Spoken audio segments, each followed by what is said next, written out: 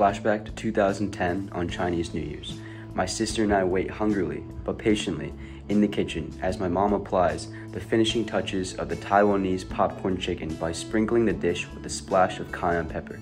I eagerly take that first bite into the popcorn chicken, enjoying the fried crunchiness of the skin and the savory flavor stemming from within.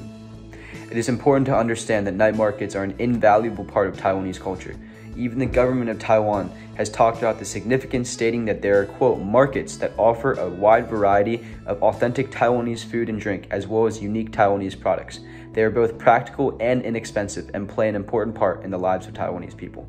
However, night markets were not recognized as an important factor in the tourism aspect of Taiwanese culture and economy until around 2002, when the government decided to add night markets to the annual survey report of the Tourist Bureau as a popular international attraction site when visiting a country. After the government began to realize the economic potential of night markets, they began offering opportunities and incentives for local businesses in order to further improve the economy.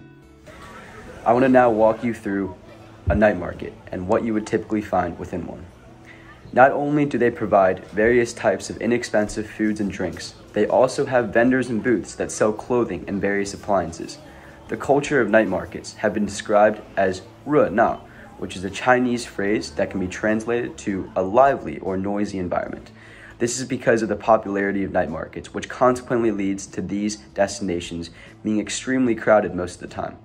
When you step into a night market, it's like stepping into another world. The various smells, sights, and sounds that you encounter are endless, which provides excitement and a sense of curiosity for what one might encounter for each visit to the night market.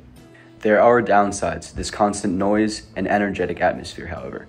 Residents that live near night markets have often been found complaining about how their once quiet neighborhoods have now been infringed upon by the expansion of more vendors and booths within night markets.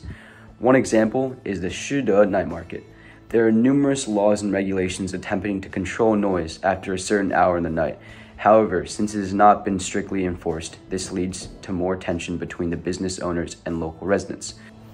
A word used to describe night markets from local residents is called 乱, which means chaotic.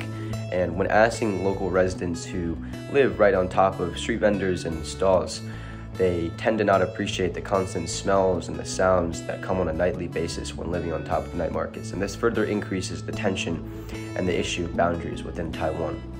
Another issue is that Taiwan has been modernizing in recent years, and many have criticized the appearance of night markets, in which that night markets tend to look like quote-unquote areas of poverty. So this is another issue that has not been resolved as of now. Now, enough about the downsides of night markets. Here are a few clips from my interview with Ellen as she talks about her personal experiences with Taiwanese popcorn fried chicken and night markets. So Ellen is my cousin, and we would frequently travel to Taiwan all the time. And when we were in Taiwan, we would always spend time at the night markets and just enjoy a lot of food there. And one particular dish that we would always enjoy would be the Taiwanese popcorn fried chicken. How would you describe night markets in Taiwan, and how do you think that impacts Taiwanese culture, as well as how does that impact food in general in Taiwan? I would describe night markets as very vibrant. Night markets are a really big part of Taiwanese culture, I feel like, especially for tourists as well. Everyone who goes to Taiwan go with night markets in mind. How do you describe this dish in general, and then also specifically in regards to at night markets? I guess for popcorn fried chicken, it's kind of made to be able, it's made to be bite-sized and easily, I guess, eaten as a snack. And so in Taiwan, they make it as very, like I said, bite-sized pieces of chicken, and then they put them on skewers. But do you have any stories of how Taiwanese food and maybe Taiwanese popcorn fried chicken, but just in general, how that influenced your childhood and you traveling back to Taiwan? Yeah, I feel like food is definitely a super big part of my experience with Taiwan.